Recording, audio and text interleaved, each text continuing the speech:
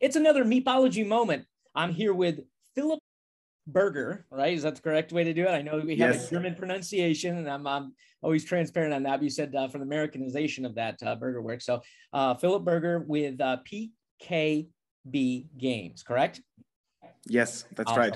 Thanks, Boke, for having me. You're very welcome. And thanks for coming on. I'm telling you, I'm really excited about having you on this. The reason why is I want to make a point. If folks are interested in seeing the full review of this game, which I highly recommend, go to Everything Board Games. That's games with an S, everythingboardgames.com/review. You'll see it down below, and check out the full review that I did on this game. And I think you'll enjoy the detail on it. But what we're doing today is we're really going to be focusing on a very key mechanic of this game, which as I said in the review, and I'll say in front of you, congratulations. It is amazing. I think it's actually kind of revolutionary in regards to how wargaming can be played and should be played in regards to the overview of the table. And so I'll get a little more into detail with that as well. But let folks know a little bit about yourself first, and then I'll kind of jump in with the question, and we're going with that as well. A little bit about Trench Club. Exactly. So thanks again. So presenting Trench Club today. It originally started from myself and my board gaming group. So I love board gaming as well. I love war games, and I just didn't find the one game that perfectly matched our player setup. So I was playing games like Axis and Allies, which came pretty close to that. And I just needed something. We just wanted something in that area, which is not too complex, like a fully blown war game where you just play over days with little counters and get really into 50 pages rule books and have to read history books to actually understand it. Nor did I want it to get too shallow, right? Here, just a clash game. So I wanted kind of the perfect spot in the middle. And that's why where I started like 10 years ago with a couple of my friends and developing one game that we would like. And it turned out to be really complicated, and of course didn't work at all at the beginning. And then we iterated over times and kept on playing this. And at some point in time, we just saw it didn't really develop further from one game to the other. So it just felt right and just had fun. And that's why when I felt it's like ready. And then I thought about publishing this game and making it available to other players. I first released one version of the game, which was called Trench Foot back at the day with as a self-publisher with 3D printed miniatures, just sold 100 pieces, just produced 100 pieces, sold them in Germany. I didn't actually expect that anyone would be buying these, to be honest. So apart from kind of my brother, or a couple of my friends, so that I'm happy. But actually it was sold out in no time, and people really enjoyed it, and I got super positive feedback. And so I thought, yeah, maybe that's not only me and my group of friends, maybe other people would be enjoying that.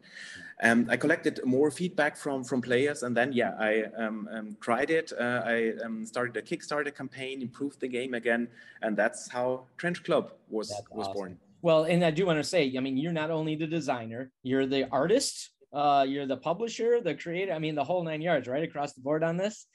Yes, so I got professional help for that. So for Trench Foot, I did everything myself. For Trench Club, here, this amazing cover image here, just showing that here. I couldn't do that myself, so I got a designer, Lionel Schramm, who painted this picture. So I got help where I could. To give credit there, for sure. Well, so I did the little tanks myself. I could do those, so I can do machinery with 3D. That's great too. I didn't do the soldiers, so I had a professional artist for those as well. Very nice. Well, I said the detail is great on it as well. Nowadays, like I said, with 3D printing, it's amazing. So, but what I want to do is let me jump right into the one mechanic which I think really needs to be discussed directly and specifically, and that's the combat mechanic. And as I said, if you read the review, you'll see what I'm talking about on this. When we start looking at different mechanics that are new, not only new to the market, that I think, okay, this is unique and that should be identified, that's what we're about to talk about, but also for new gamers, and why under what we do a lot of is discuss how to bring new gamers into the hobby. And when you do that, you think wargaming, and all of a sudden, you go back to either the staunchy old Orson Welles days of on the floor and these big items, or just, like a Warhammer type of thing where all they're crowded and people don't know they're rolling dice for no reason. People don't know what's going on. so to be able to introduce somebody to it and enjoy it, but do it in a way that is fun, roll a ton of dice, but it's designed a very specific way for intuitively for people to understand. That's what I think what you did and created comes out and shines well. So let's talk about the mechanic of it. If you have the little thing you can show as well, is the mechanic is designed around every unit having two specific poles, right? And those poles, you put little pups on, right? As we call them. They're the little, you can see, you can put little tubes over the top of them as well to do it. Yep, they're in there. And we'll show you some pictures of it too, as we go through it. And the nice thing about this is that it's really dynamic into how it works. So without me doing, I'll let you discuss it. Can you give me an idea, maybe specifically how that idea came about and how you kind of developed that into the mechanic it is finalized today? Yeah. So as you just said, every unit has two little markers marked here with poles, and one is the damage the unit can suffer during combat, and the second one is the combat experience that units can gain. And especially the damage part is something that's very common in computer games, right? So the kind of the health bar at the bottom, and you kind of that reduces. So that's a common scheme, because people like it. People actually enjoy something like that. Yeah. And the same is similar is with experience. You can develop your units. You can have units get more valuable the more combat experience you have. So they get pressures for you, and that creates almost like an emotional bond to one of your units, right? So if you have this fighter aircraft and it's super experienced, it fought a lot of battles, it won you a lot of battles, then you really want to keep it. It's really something that gains in value. So these were two concepts I really wanted to bring to a board game. In computer games, of course, it's easy. Kind of, you have the health bar, you can have all kinds of attributes assigned to a unit. Not so much for board games. So I wanted to introduce a mechanism to do that and bring that on the board. I experimented a lot with that and with different things that you could do. So there are board games around that do similar things with adding little cubes on the board. I think Company of Heroes does that. So you have a little miniature sitting on the field, and then you put 3 cubes next to it. But then when you move the unit around, then you have to move the cubes around. It's very fiddly. And also it's not really on the unit, right? So it's kind of next to it. So it doesn't give you really the feel. I also experimented with little discs on the bottom of the unit that you could turn, kind of damage markers, and you twist them a little bit and read a number or something like that.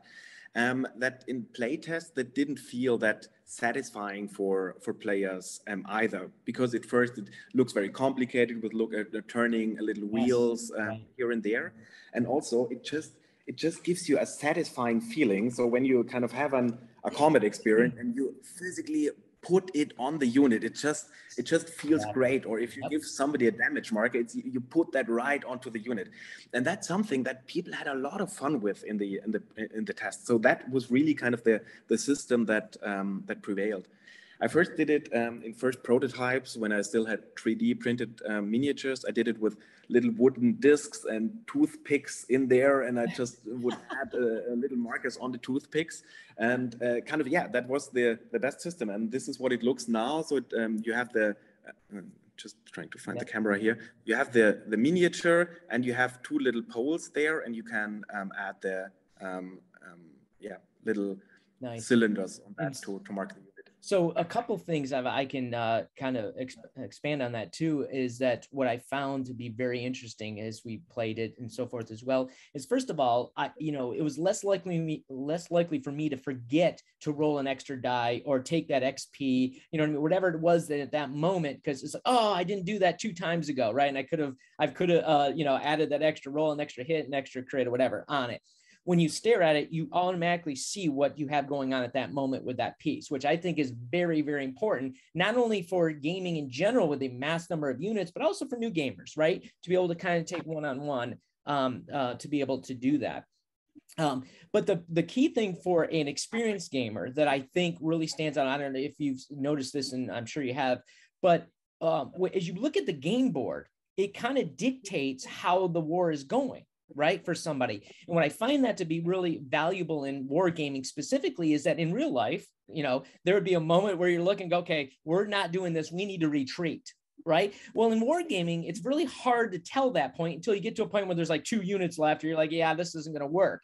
But literally, you could play a game when you could have a number of units on the board and realize this is not going well. Let's end it, concede, and you win the game. That's something that's hard to do in the gaming world like that, right? Because it's either on their sheets, you know what I mean, or it's, you know, all over the place. It's not, but you can actually see the development on the game board. And to me, I think that is a very important piece that is often missed by some of your major game publishers and some of the most popular games out there. What say you? Absolutely. So what you were just referring to is the damage, and that's indicated by gray little cylinders that you put on the units, and you can really see that. So if you still have kind of 5 units on the front line, 5 miniatures, that might look impressive at the first glance, but then you see this big pile of gray damage markers, and you see they actually all kind of ruined. And as you said, it's time for retreat, and you can really see that visually on the game board. Correct. Same with experience. You have a super strong artillery emplacement with a lot of combat experience that you know it will hit really precisely and really, really strong. It has 0 damage yet. Then you know you won't get through to that with your damaged unit. So as you said, you might want to retreat, get back in your forts to repair units, or simply just give up because you see, okay, you don't have a chance anymore. Yeah. Which is good as well, because we probably know that from war games, where at some certain point in time, the game has tipped and one player doesn't have a chance to win anymore. That player doesn't have fun anymore, doesn't enjoy the game anymore. But the other party with it, right? Yes. Yeah. Exactly. The other party still wants to continue because obviously they have fun, they are winning. At this point, it's just better to say, okay, yeah, make a cut, I give up. Right, exactly. So that's the most important and impressive part of that too, because there is that exhaustion level, right, that we deal with when we game to a point where it's like, well, now I'm just playing along the way, where you literally can go, you have this, and it's over because of that. And of course, combat, obviously, even horror game is the main mechanics. So there's a lot of other games that are out there that do different type of mechanics that help identify things, or maybe, you know, make the units themselves be unique, which I know you have an expansion, which I highly recommend on it too for other reasons of the game. But for that one specifically, that's the cool piece I think really stood out. And I really do think, you know, there's some royalties involved in that. You should be talking to some folks about taking advantage of that idea and really developing it further into the games, because I think it does add that value to the overall gaming experience. So awesome. How do folks, if they're interested, as again, we can talk it up all day, but if they want to get a hold of the game, be a part of the community and that type of thing, let the folks know how to do that. Yeah, so it's available on Amazon. So that's probably the easiest way. The game is available on Amazon in the US, Amazon.com. And in Europe, Amazon.de.es.it, France, Italy, Spain, wherever you are. And it's available on my website, so you can also directly order it through the pkbgames.com website. Awesome. All right, Phil, we appreciate it very much for you taking the time to come on and speak to us. I said it'd be pithy and to the point and really kind of focused on that. I recommend every folks to check out, again, the full review at everythingboardgames.com/review. There's a lot of other great reviews on games as well, but look for Trench Club and check it out, and make sure you support Mr. Philipp and his endeavors. And I'm sure we'll see a lot more. I'm looking forward to the expansions, different countries, and a lot of things down the line. So thanks so much. I'm already thinking about some. Thanks a lot. You're welcome. Take care.